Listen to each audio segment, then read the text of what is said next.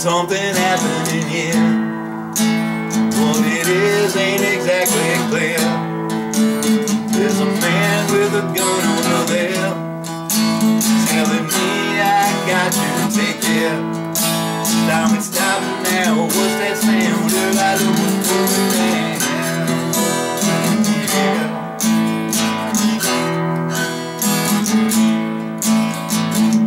What a feeling for the heat. 1,000 people in the street, singing songs and carrying signs. What's to say for our side? Time to stop now. What's that sound? If I know what's going down. Oh yeah.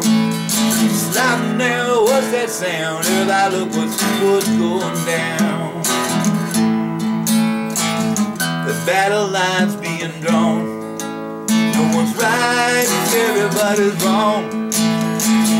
Young people speaking their minds, feeling so much resistance from behind. It's time to stop, children. What's that sound? If I look what's going down. Appears to be the sun. Stop now. What's that sound? If I look what's going down.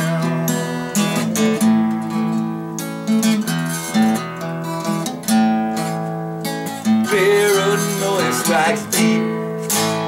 Pull into your life, it can't creep. Well, it starts when you're all free. Step out of line, man, come on, take you away. It's time to stop, children. What's that sound? If I look what's going down.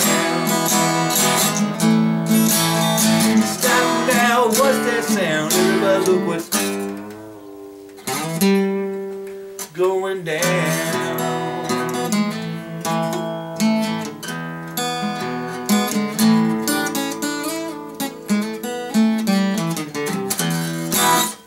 Thank you so much. Interestingly enough, that song was political as it was not a Vietnam protest song, as some people think. It was inspired by the women's movement. So I thought it appropriate with the times today. There's a lot of division and things like that, but I believe that there are things we can remain united in, and I think assisting individuals in our community to becoming more independent is truly, again, a noble cause.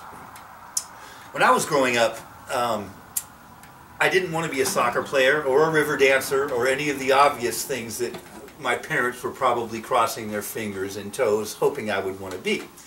I at first wanted to be Bruce Lee, so I took the martial arts, I received the training, and have actually had to use it several times in my adult life. I was glad that I had self-defense training, because the last time somebody tried to take my purse, I was able to keep it and chase off the offending bandits, so to speak. That was aimed at humor, so if I did carry a purse, I wouldn't be ashamed of it, but there's no way I'd let anybody get it from me either, so there we go. So my point being that my goals were never built upon the perception of my limitations, and I don't think anybody's are. I think the heart wants what it wants, and I think we want to be who we want to be. And erasing those barriers is really, I think, what our job is today, just not only for ourselves, but for others. So I want to take a moment and play a song that sort of reflects the commonality of our vision here. This one's called We Are the Same. Again with a G string. I do apologize. The next time you invite me to the Imagine Awards, I will have a proper G string. So.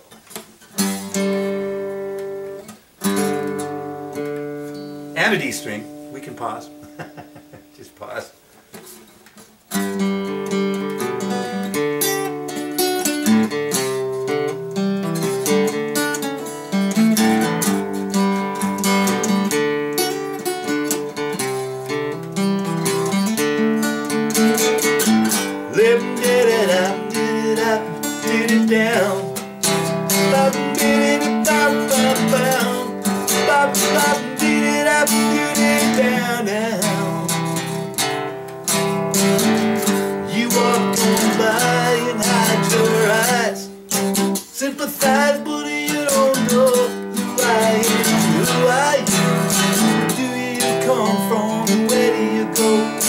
And if I send an invitation to my world, would you come and stay? If I had a chance to sing my song, this is what I'd say. We are more the same than you may think.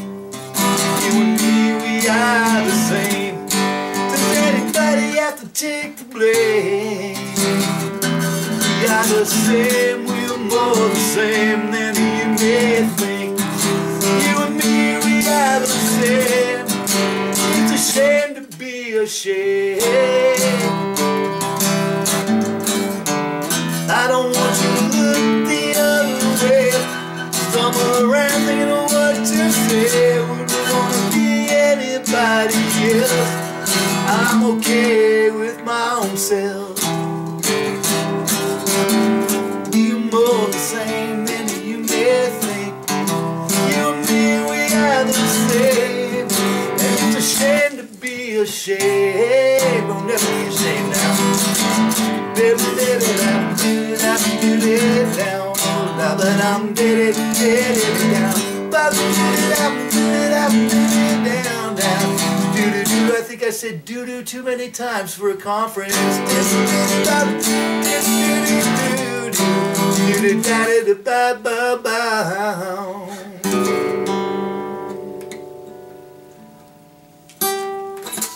Thank you very much. I did write that song.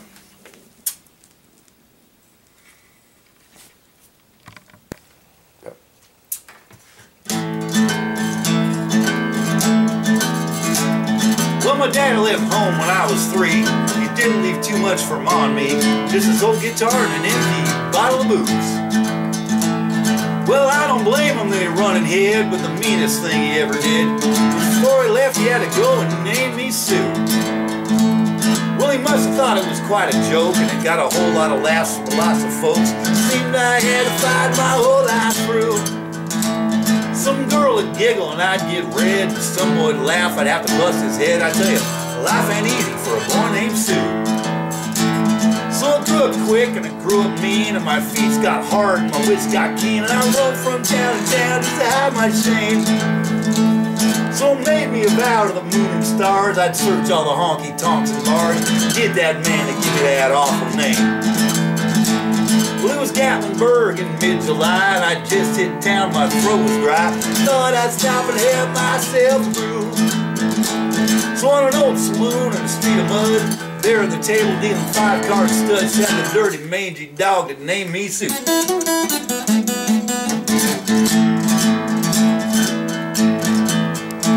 Well, I knew that snake was my own sweet dad, had a worn-out picture my mama had. I knew the scar on his cheek and his evil eye.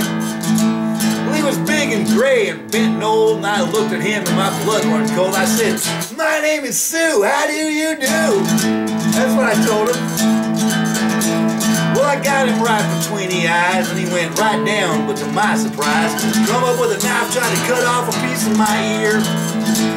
Well, I got him one between the teeth, and we scratched right through the walls and out into the teeth street, kicking and gouging in the mud and the blood and the beer. Well, I can tell you I fought some tougher men, but I really can't remember when. He bit like, kicked like a mule, and bit like a crocodile, or you could say he bit like a mule and kicked like a crocodile. Ugh. Ugh. Oh, yeah.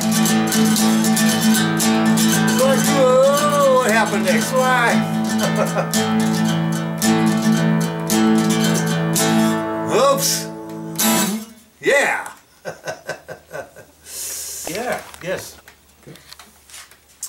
So when I was growing up, you'll be hearing a lot about that. For those of you that don't know me, I was actually born this way. Gorgeous, humble. No, I have an obvious physical feature that was also attributed to me. I was born with a surprisingly big nose, and I've really come to accept myself. That's slightly old material. I think I gave that to you guys some years ago when I came out here. But for those that you don't know, my name's Mark. I was actually born without arms. And, you know, when I was growing up, it would have been real easy for my folks to give me a pass on stuff. But I thought of a really good story. One Sunday morning, I was maybe 10 years old, and I'd woken up thinking I was going to go out and play. And my dad calls me over to the yard, and he's got a pile of leaves that he's kicked together. Now, we had a pretty big yard. There were a lot of leaves in the fall, even in San Diego. So my dad goes, "Hey, Mark, you've been using your feet your whole life. I've been using my feet for reasons other than walking for about the last 15 minutes, and I was able to rake up this many leaves. So as far as I'm concerned, you could finish the yard." So that set a tone of accountability that really is essential, I think, to our personal self-awareness and to our self-confidence and things like that. That to be held to task at whatever level we're at is far more benevolent in the long run, I think, than giving somebody a pass. Allowing somebody to figure out how to do something, allowing them to be honest about their potential limitations or struggles is also okay. But put me in, coach, and I think that most of the clients of Rauch, and from the coaches to the clientele, would probably agree that put me in, coach is something that every human being wants to hear growing up, and not because they're being given a obligatory or ceremonial place on the team, but a place to do some good on the team, to do some good for the team. So again, that's one of the main reasons I was so excited to come out here and video myself for you guys out there, is because I think that that is a current that runs strongly through your organization. And even though this is a gala and this is a party and it's a celebration, I think we can celebrate the tenets and the philosophy of human value with each other, even during a gala. So my dad, who made me rake up the leaves, this song is not about him, but I'm going to dedicate it to him anyway. Well, my dad left home when I was 3. He didn't leave too much for Ma and me, just this old guitar and an empty bottle of booze. Well, I don't blame him that he run ahead with the meanest thing he ever did. Before he left, he had to go and name me Sue. Well, he must have thought it was quite a joke, and it got a lot of laughs from lots of folks. Seemed I had to fight my whole life through. Some girl would giggle and I'd get red. Some boy would laugh, I'd bust his head. I tell you, life ain't easy for a boy named Sue. So I grew up quick and I grew up mean, and my feet got hard and my wits got keen, and I roamed from town to town just to hide my shame. So it made me a vow to the moon and the stars, I'd search all the honky-tonkin' bars and get that man to give me that awful name. Well, it was Gatlinburg in mid-July, and I'd just hit town and my throat was dry. Thought I'd stop and have myself a brew. So on an old saloon in a street of mud, there at the table kneeling studs, have a dirty mangy dog named me Sue. Well, I knew that snake was my own sweet dad from a worn-out picture my mama had. Knew the scar on his cheek and his evil eye. Well, he was big and gray and bent and old, and I looked at him and my blood run cold, and I said, "My name is Sue. How do you do? Now you and I." Well, I got him one right between the eyes. He went straight down, but to my surprise, come up with a knife and cut off a piece of my ear. Well, I got him right between the teeth, and we went through the walls and out in the street, just a kicking and a gouging in the mud and the blood and the beer. Well, I'd like to tell you I fought tougher men, but I really can't remember when. He kicked like a mule, he spit like a crocodile. Well, when he heard him cuss and I heard him swear, and he went for his gun and I drew mine first, and I swear he sat there looking at me.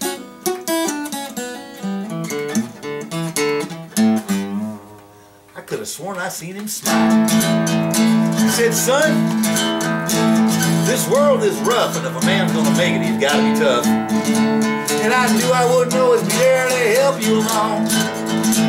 So I gave you that name and I said goodbye. I knew he's either gonna have to get real tough or die, and I believe it's that name that helped to make you strong.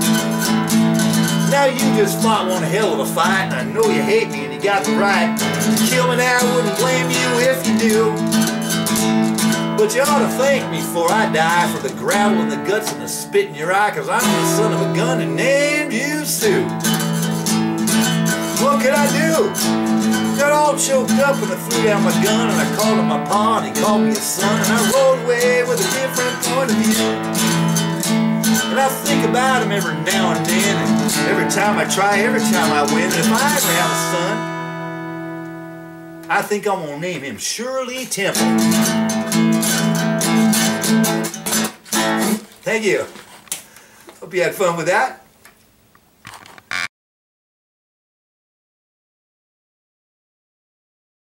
All right, tell me when you're ready. Okay. So I hope you enjoyed that song. We're having fun with it today.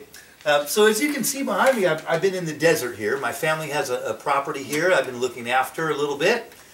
And the other night, I'm driving home on a desert road, and you have to imagine that I'll maybe see one other car per 30-minute drive.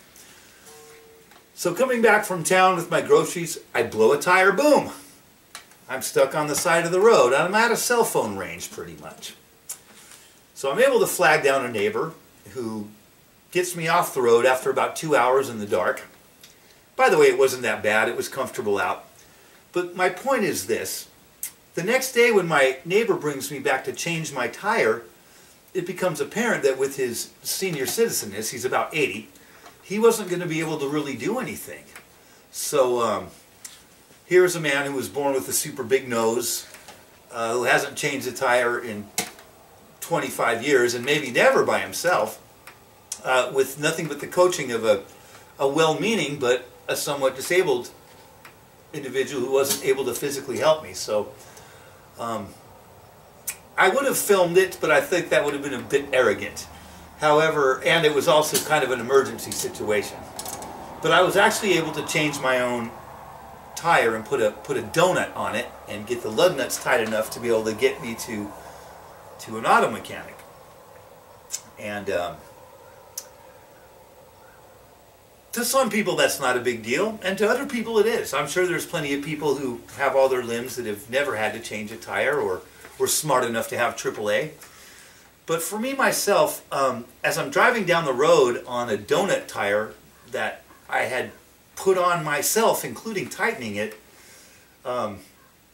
was first a little scary, to be honest with you. I'm driving around these roads at 10-15 miles an hour, wondering if the donut's going to come off. And it doesn't, so I get brave and I get up to about 35-40 miles an hour. And I make it into town, and the mechanic actually tells me that the donut was put on fine, and I would have been fine to drive around for a day or two if I needed to. And I think if I can rewind back to the night that my tire blew, it seemed like an impossible situation. And I, like anybody else, am happy being comfortable, and I don't wake up every day just inviting the next challenge. If you do, perhaps you could speak at the Imagine Awards too. I'd love to hear what you have to say. I think sometimes life presents all of us challenges, and I think that sometimes they're good for us because they remind us that we do have more strength, more ability, more capability within us than we might need to tap into on a daily basis. So my personal journey right now is to try to go that little bit of an extra yard or two. You know, if you're watching football and you're a football fan, and by the way, today is Super Bowl Sunday. I hope it worked out well for all of you. I had a gig. So if you watch the touchdown and you watch somebody get nailed right at the foot, right at the line, and then you see him oomph, oomph, oomph a couple more steps into that end zone, I would like to encourage myself, all of you, to go ahead and try that extra step next time things looks like you're about to get cremated by a linebacker. Life has a lot of linebackers, and I say let them bounce off you and take a few more steps. So I'd like to thank Rauch Industries, Rauch Incorporated, and I want to tell you what a wonderful time I've had being involved with the Imagine Awards again. And I'm sure that there are many people that indeed have a bright and confident future because of the little bit of a helping hand they've had behind them to reach forward and try to change that flat tire or beat up a guy that named you Sue. So I'm going to leave you with this as an intimate song, and I mean it to all of you. As soon as the second car that lives in this town goes by. Quiet on the set.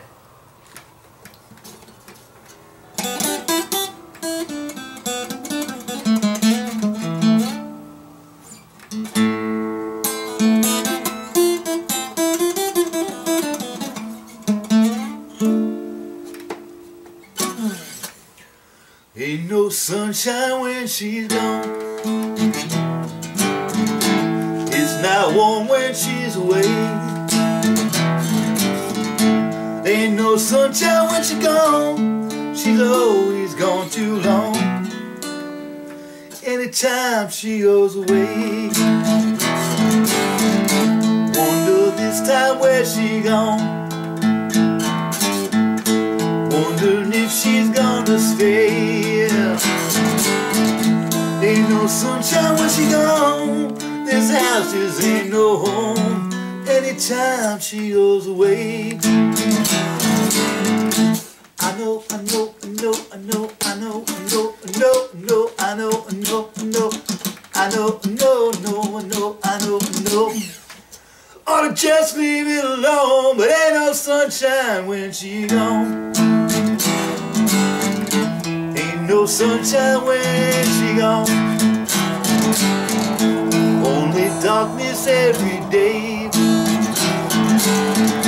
Ain't no sunshine when she gone. She's always gone too long. Anytime she goes away. Anytime she goes away. Anytime she goes away.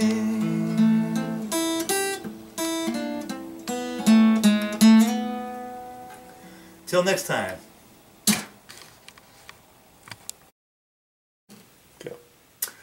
Hey, it's Mark Goffeney here.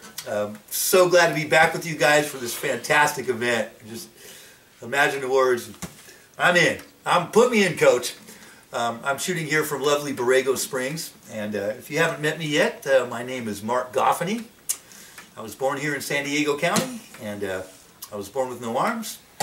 I've been a professional musician for about 30 years. I've been making a living about 10. Heard a great story the other day. Musician. A guy who loads $2,000 worth of music gear into a $500 car to drive 50 miles to make 50 bucks. That was me. So some of my accolades I would like to share with you that qualified me to be part of such an awesome event is that I was part of a Fox NFL Super Bowl commercial called Feet, which I changed a baby's diaper.